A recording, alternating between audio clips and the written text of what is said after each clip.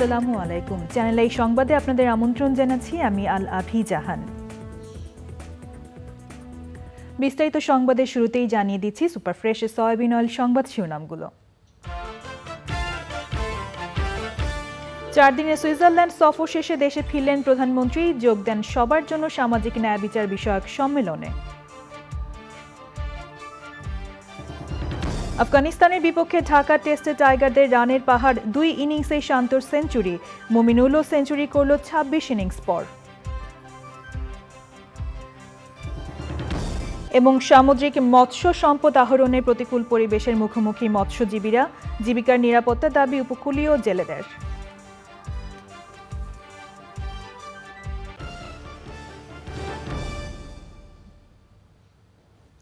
সংবাদ শিরোনামগুলো জানাচ্ছিলাম। এখনকার এই সংবাদ আয়োজন একই সঙ্গে চ্যানেল আই এর ইউটিউব চ্যানেল এবং চ্যানেল আই এর ওটিটি প্ল্যাটফর্ম আইস্ক্রিনে লাইভ স্ট্রিম হচ্ছে। সুইজারল্যান্ডের জেনেভায় অনুষ্ঠিত world of work summit social justice for অলে যোগদান শেষে দেশে ফিরেছেন প্রধানমন্ত্রী শেখ হাসিনা। প্রধানমন্ত্রী ও তার সফর সঙ্গীদের বহনকারী বিমান বাংলাদেশ এয়ারলাইন্সের একটি ফ্লাইট রাত 1:55 হজরত শাহজালাল আন্তর্জাতিক বিমানবন্দরে অবতরণ করে। এই সফরে ওয়ার্ল্ড অফ ওয়ার্ক সামিটে যোগদান ছাড়াও সুইস কনফেডারেশনের প্রেসিডেন্ট অ্যালেইন বারসেটের সঙ্গে সাক্ষাৎ করেন প্রধানমন্ত্রী। সেখানে বাংলাদেশ ও সুইজারল্যান্ডের মধ্যে জ্ঞান ও দক্ষতা বৃদ্ধির বিষয়ে একটি সমঝোতা স্মারক সই হয়। এছাড়া জাতিসংঘের শরণার্থী বিষয়ক হাই কমিশনার UNHCR প্রধান Filippo guarantee, মাল্টার president doctor George ভেলার, ILO মহাপরিচালক গিলবার্ট এফ হাংবো প্রধানমন্ত্রীর সঙ্গে সাক্ষাৎ করেন। ওয়ার্ল্ড ইকোনমিক ফোরাম আয়োজিত new economy and society in smart Bangladesh শীর্ষক অনুষ্ঠানে বক্তব্য দেন প্রধানমন্ত্রী। পরে সুইজারল্যান্ডে বসবাসরত বাংলাদেশি প্রবাসীদের আয়োজনে নাগরিক সংবর্ধনায় যোগ দেন প্রধানমন্ত্রী Sheikh Hasina. Walton Bangladesh Afghanistan test powered by আইসক্রিন Dhaka টেস্টে জয়ের হাতছানি টাইগারদের সামনে। বাংলাদেশের দেওয়া রেকর্ড 662 রানের টার্গেটে চাপা পড়েছে আফগানিস্তান। তৃতীয় দিন শেষে আফগানরা পিছিয়ে 617 রানে, 2 উইকেটে তাদের সংগ্রহ 45 রান। দ্বিতীয় বাংলাদেশি হিসেবে 2 ইনিংসে সেঞ্চুরি করেছেন নাজমুল শান্ত। 425 রানে দ্বিতীয় ইনিংস ঘোষণার আগে 2021 সালের পর সেঞ্চুরি করেন সাবেক অধিনায়ক মুমিনুল হক। বিস্তারিত আদিল আহমেদ শানের রিপোর্টে। আয়ারল্যান্ডের পর এবার আফগানিস্তানের বিপক্ষে ঢাকা টেস্ট জয়ের জন্য শেষ 2 দিনে বাংলাদেশের প্রয়োজন 8 উইকেট, আর সফরকারীদের লাগবে 617 রান। মিরপুরের হোম অফ ক্রিকেটের উইকেটে 219 রান তাড়া করে জয়ের রেকর্ডই এখন পর্যন্ত সর্বোচ্চ। এর আগে তৃতীয় দিনে প্রথম ইনিংসের মতো দ্বিতীয় ইনিংসেও দাপট টাইগার ব্যাটারদের।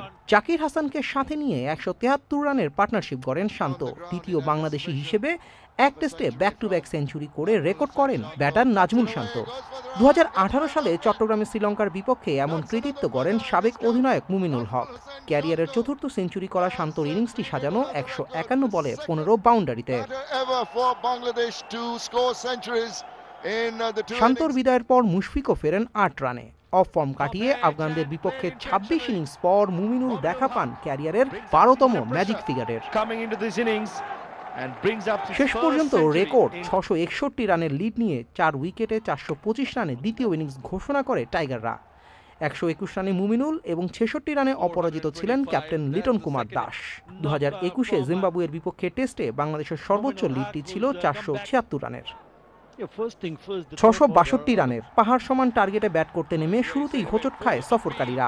শরীফুলের বলে রানের খাতা খোলার আগেই সাজঘরে আফগান ওপেনার ইব্রাহিম জারদান। দ্বিতীয় ওভারে তাসকিনের আঘাতে ফেরেন আফগানদের আরেক ওপেনার আব্দুল মালেক। অধিনায়ক হাসমতুল্লাহকেও তাসকিনের বলে রিটায়ার্ড হার্ড হয়ে থামতে হয় 13 রানে। 45 রান ও হাতে 8 উইকেট নিয়ে চতুর্থ দিন শুরু করবে আফগানরা। আদিল আহমেদ শান, চ্যানেল আই, ঢাকা। নাজমুল হাসান শান্ত ও মুমিনুল হকের সেঞ্চুরিতে আফগানিস্তানকে বড় টার্গেট দিয়েছে বাংলাদেশ। টেস্টে 26 ইনিংস পর আফগানিস্তানের বিপক্ষে সেঞ্চুরি পাওয়া মুমিনুল জানিয়েছেন লম্বা সময় ধরে ব্যাটিং করতে পেরে সন্তুষ্ট তিনি। আক্ষেপ ছিল আমি যখন লম্বা ইনিংস ব্যাটিং করতে পারি না, আমার যেটা অভ্যাস যে 5, 2, 3, 4 সেশন ব্যাটিং করাটা, ওইটার একটু ছিল। তো আলহামদুলিল্লাহ এটা করতে পারছি, টিমের জন্য হেল্পফুল হয়েছে, এটাই, আর কোনো কিছুই না। রান হচ্ছে না, আপনি তো 4 ইনিংস দেখেন, আমার কিন্তু রান অত খারাপ, মানে আপনারা হয়তো প্রতি ম্যাচে হয়তো 200 এক্সপেক্ট করেন, তো আমার কাছে এখানে হয়তো আপনার কাছে মনে হয় যে আমি রানে নাই। নানা রং কানাডার মানিটোবা প্রদেশে একটি ট্রাক ও বাসের সংঘর্ষে অন্তত 15 জন নিহত হয়েছেন। আহত হয়েছেন 10 জনের বেশি। বৃহস্পতিবার প্রদেশটির কারবেরি শহরের পাশে ট্রান্স কানাডা হাইওয়েতে এই দুর্ঘটনা ঘটে। আরসিএমপি বলছে বাসে থাকা যাত্রীরা ডাউফিন ও আশেপাশের এলাকার বাসিন্দা। তাদের বেশিরভাগই প্রবীণ নাগরিক। কানাডার প্রধানমন্ত্রী জাস্টিন ট্রুডো শোক সন্তপ্ত পরিবারের প্রতি গভীর সমবেদনা জানিয়ে বিবৃতি দিয়েছেন। নিহতদের সম্মান জানাতে মনিটোবা প্রদেশের আইনসভা ভবনের পতাকা অর্ধনমিত রাখা হয়।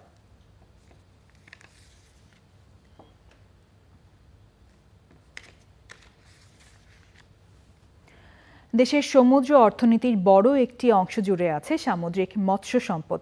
এই সম্পদ আহরণে নিবেদিত মৎস্যজীবীদের প্রতিনিয়ত মুখোমুখি হতে হচ্ছে প্রতিকূল পরিবেশে। সমুদ্রের মাছ ধরতে গিয়ে ঝড় জলোচ্ছ্বাসে প্রাণ হারাতে হচ্ছে তাদের।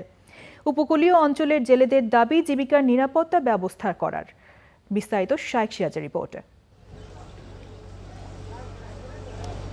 দেশে মোট উৎপাদিত মাছের শতকরা 15.05% সমুদ্র থেকে আহরণ করা হয়। এ থেকে উপকূলীয় অঞ্চলের প্রায় 13.5 লাখ মানুষের জীবিকা নির্বাহ হচ্ছে।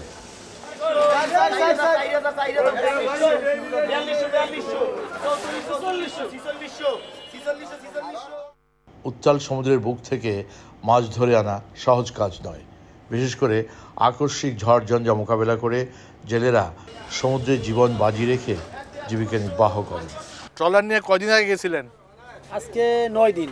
আল্লাহর উপর ভরসা করে যাই এবং নদী অন্ধ, আমরাও অন্ধ হিসেবে মাছ ধরছি। আমরা 10 নম্বর সিঙ্গেলেও পড়ছি। তাই রক্ষা করার মালিক তো আল্লাহ। 4 দিন 5 দিন এবার রয়েছি আমরা। 4-5 দিন ভাইসা ছিলেন? হ্যাঁ, না খাইয়া আর কি ওই পানিতে সাঁতরাইছি। ডাকাইতেরও মাছ টেট খাইছি। এই ডাকাইতের মাঝে এই একটা আছে মাছ। এই যে গেল বন্যা গেছে, এই বন্যায়ও আমি বন্যায় পড়ছিলাম। বোট তলায় গেছে, বোট একদম ডুবে গেছে। একদম ডুবে গেছে সমুদ্রে। আপনারা বোট পাই নাই। আমরা পট নিয়ে সমুদ্রের ভিতরে ভাসা ছিলাম। কতক্ষণ? প্রায় 2-2.5 ঘন্টা। এর মধ্যে অন্য বোট আসছে, আইসা ওরা আমাদেরকে রশি ফালাইয়া ওই রশি ধরে আমরা টাইনে টেনে ওদের বোটে উঠছি। স্যার, আজ মাছ উৎপাদনে দেশে যে সাফল্য, তার অংশীজন এই প্রতিকূল পরিবেশে কাজ করা জেলেরাও। তাদের নিরাপদ জীবিকা ও জীবন মানের দাবি দীর্ঘদিনের। যে কোনো জায়গায় ছাড়া হঠাৎ চরে উঠে যায়, বোট উঠে গেলে অ্যাক্সিডেন্ট হয়। বয়ারবাতি নাই না, তারপর আমাদের এখানে এই যে খালে ঢোকবে স্যার, সাগর থেকে আসছে, সেখানে 2 সাইডে সিগন্যাল বাতির প্রয়োজন। রাত্র হয়ে গেলে তোরা কিছু দেখেন। এই জন্য একটা বাতির জন্য আমরা বহুবার চেষ্টা করছি, কিন্তু কোনো কাজ আমাদের হয় না। এই দাবিগুলো প্রতিধ্বনিত হচ্ছে এখনো তাদের কণ্ঠে।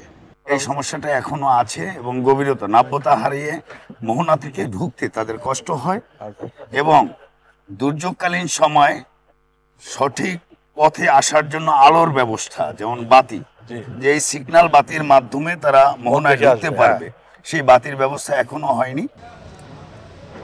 মৎস্যজীবীদের বহুদিনের দাবির প্রেক্ষিতে মৎস্য অবতরণ কেন্দ্র স্থাপিত হলেও উন্নত যোগাযোগ, মোহনা খনন এবং বাতিঘর নির্মিত না হওয়ার ফলে এখনও পর্যন্ত মৎস্য আহরণে সেই কাঙ্ক্ষিত ফলাফল তারা পাচ্ছে না। অন্যদিকে ব্লু ইকোনমির মাধ্যমে আমরা যেই সম্ভাবনা কি দেখতে পাচ্ছি, মৎস্য আহরণে সেই জায়গায় পৌঁছতে পারে। স্থানীয়রা মনে করছেন যত সম্ভব এই সুবিধাগুলো তাদেরকে দিলে এর গতি আরও বৃদ্ধি পাবে। পটুয়াখালীর কলাপাড়ার মৎস্য অবতরণ কেন্দ্র থেকে শাইখ সিরাজ, চ্যানেল।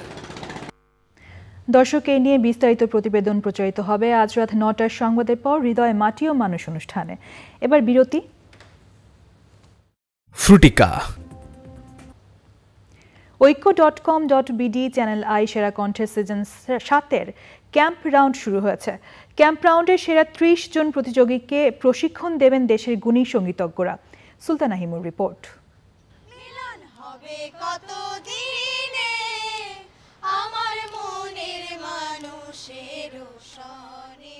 শুরু হলো বাংলাদেশের সবচেয়ে বড় রিয়েলিটি শো ঐক্য.com.bd চ্যানেল আই সেরা কণ্ঠের সিজন 7-এর ক্যাম্প রাউন্ড। 8 বিভাগে 35,000 প্রতিযোগীর মধ্য থেকে ক্যাম্প রাউন্ডে নির্বাচিত হয়েছেন সেরা 30 জন প্রতিযোগী। আর এখান থেকেই উঠে আসবে 7ম আসরের সেরা কণ্ঠের বিজয়ী। চতুর্থবার হলো, এটার পেছনে আমার মা বাবার অবশ্যই ভূমিকা আছে। কাজ এবং লক্ষ্যটা হচ্ছে ভালো চেয়ে ভালো গাইতে হবে। মা বাবাকে ছেড়ে এই প্রথমবার আমি কোথাও থাকবো, একটু তো কষ্ট হবে। আমার কাছে স্বপ্নের মতো মনে হয় যে দেখতে দেখতে দেখতে দেখতে ক্যাম্প পর্যন্ত চলে এসেছি। ডে বাই ডে জার্নি তো টাফ হবেই। আমার পারপাসটা আমি ভালো কিছু গান করতে চাই। ক্যাম্প রাউন্ডে প্রতিযোগিতার সাথে এসেছিলেন অভিভাবকরাও। দেশবরণ্য সঙ্গীত শিল্পীদের কাছ থেকে শেখার বিষয়টিকে বড় করে দেখছেন তারাও। সে যা কিছু এখান থেকে শিখে যাবে এটাই তার লাইফে অনেক অনেক বড় জায়গায় নিয়ে যাবে বলে আমি বিশ্বাস করি। আমি চাইবো সবার উপদেশগুলো ও মেনে চলুক এবং ওর সর্বোচ্চটা দিয়ে চেষ্টা করুক। I came from America to Channel I Shera Conto and I'm very happy that I have came this far. এসে মনে হচ্ছে অনেক কিছু শিখতে পারবো, গুণী গুণী মানুষদের সাথে দেখা হবে। This is a new experience for me, inshallah. I'll have a good journey ahead. গুণী গুণী শিল্পীরা এখানে এসেছেন, তারা গান গাইবেন, তাদের সাথে থাকবো, তাদের কাছ থেকে অনেক জিনিস আমি শিখবো। আয়োজকরা বলেন এবার মূল পর্বে প্রধান বিচারক 3 জন। তারা হলেন কিংবদন্তি শিল্পী রুনা লায়লা, রেজওয়ানা চৌধুরী বন্যা এবং সামিনা চৌধুরী। ক্যাম্পে উঠবে তারা হচ্ছে যে 24 জন প্লাস আমেরিকা থেকে এসছেন 2 জন, মোট 26 জন উঠবে। আরও কিছু ছেলে মেয়ে যারা ডেঞ্জার জোনে আছে সেখান থেকে হয়তো 4-5 জন, মোট 30 জন ক্যাম্পে উঠবে। ক্যাম্পের উদ্দেশ্যটা হচ্ছে ক্যাম্পটা আসলে প্রথমত সবার সাথে একটা বন্ডিং তৈরি হয়, একটা ডিসিপ্লিন তৈরি হয় এবং ফুল কনসেন্ট্রেশনটা ওরা সঙ্গীতের প্রতি দিতে পারে। এই জন্যই আমরা ঢাকায় থাকুক, ঢাকার বাইরে থাকুক, সবাই ম্যান্ডেটরি ক্যাম্পে থাকতে হয়। অক্টোবরের মাঝামাঝিতে অনুষ্ঠিত হবে এবারের সেরা কণ্ঠের grand finale. Sultana Himu, channel I, Dhaka. মুক্তি পেল চিত্রনায়িকা রোজিনা পরিচালিত মুক্তিযুদ্ধ ভিত্তিক চলচ্চিত্র ফিরে দেখা। সরকারি অনুদানে নির্মিত এই ছবিটিতে মুক্তিযুদ্ধের নানা ঘটনার প্রতিচ্ছবি ফুটে উঠেছে।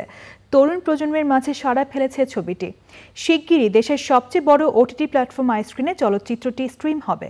মিথিলা নাজনীনের রিপোর্ট। আমি যা অনুমান করেছিলাম তাই এসেছে রিপোর্টে। অতিরিক্ত মেন্টাল প্রেসারের কারণে স্মৃতিশক্তি হারিয়ে ফেলেছে।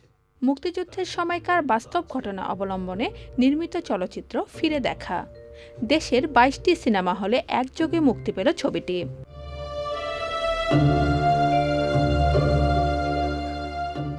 শুধু গল্পে নয়, চরিত্র নির্বাচনও দর্শকরা 2 প্রজন্মের অভিনয় শিল্পীদের দেখতে পাবেন এই ছবিতে। ছবিটি নিয়ে আশাবাদী দর্শকরাও। নায়িকা রোজিনাকে বিভিন্ন লুকে নিয়ে আসে, সেখান থেকে দেখা যে তাকে মানে একদম অন্যরকম করে উপস্থাপন করে, তার জন্যই আসলে এই সিনেমাটা দেখতে আসা মানে আগ্রহ সৃষ্টি হয়েছে আমার। ওনার মুভি আগে আমরা ইউটিউবে দেখতাম, এখন তার পরিচালিত মুভি দেখতেছি। তার পরিচালিত সিনেমা মানে ভীষণভাবে সার্থক হবে, আমি এটাই আশা করি। সবাই দেখবে, এটা আমার আশা। 2019-20 অর্থ বছরে সরকারি অনুদান পায় ছবিটি। ছবিটির পরিচালক চিত্রনায়িকা রোজিনা বলেন এর গল্প এবং উপস্থাপনা সব মিলিয়ে একটি ভিন্ন মাত্রা পাবে এটি। আমি দর্শকদেরকে বলবো যে আপনারা ফিরে দেখা ছবিটি দেখুন। হলে এসে আমার তো অভিনীত চলচ্চিত্র অনেক অভিনয় দেখেছেন, আমি এই প্রথম ডাইরেকশন দিয়েছি। আপনারা হলে এসে ছবিটি দেখলে আমার ভালো লাগবে, আপনারা জানতেও পারবেন আমি কেমন ডাইরেকশন দিলাম। শুধু ফিরে দেখা সিনেমা নয়, আগামীতে আরও ছবি পরিচালনার প্রত্যাশার কথা জানান এই গুণী অভিনেত্রী। Mithila Naznin, channel I, Dhaka. এবার কৃষি সংবাদ।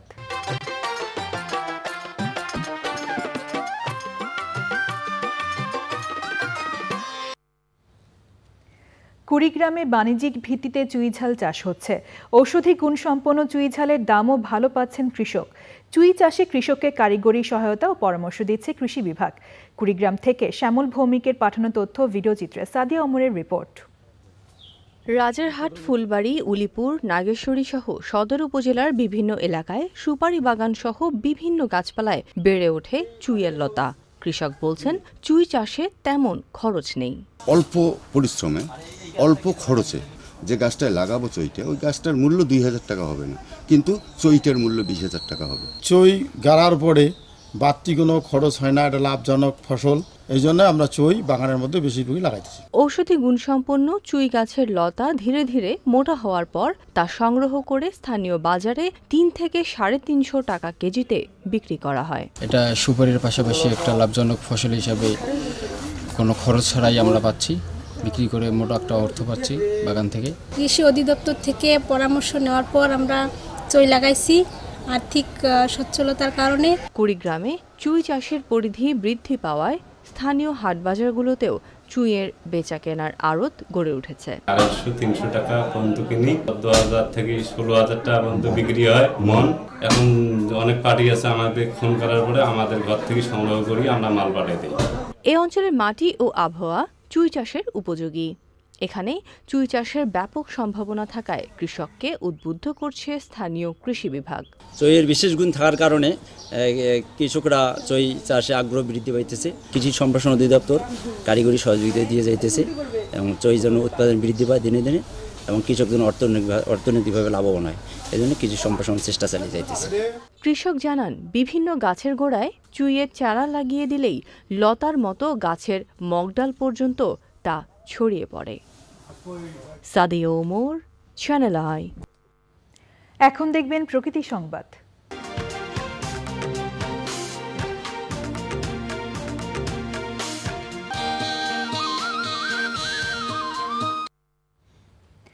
ফুল, ফল, বনজ ও ঔষধি সহ নানা দেশীয় প্রজাতির গাছের সমারোহে সেজেছে শরীয়তপুর জেলা প্রশাসকের বাসভবন। সবুজে সাজানোর মনোরম দৃশ্যে সবারই মন ভালো হয়ে যায়। নানা রং ও প্রজাতির পাখির আনাগোনা আর আবাস নিশ্চিত করতে স্থাপন করা হয়েছে কৃত্রিম বাসা, যা সেখানকার সৌন্দর্যকে কয়েক গুণ বাড়িয়েছে। এস এম মুজিবুর রহমানের রিপোর্ট।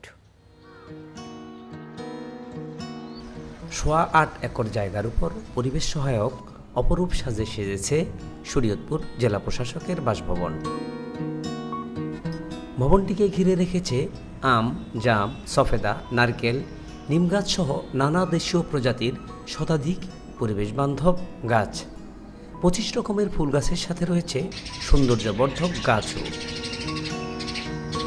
দেশকে মরুকরণের হাত থেকে রক্ষায় এমন উদ্যোগ অত্যাবশ্যকীয় বলছেন বিশিষ্টজনেরা। মরুকরণের হাত থেকে আমাদের এই সুন্দর শ্যামল দেশটিকে বাঁচানোর জন্য সবুজায়নের কোনো বিকল্প নাই।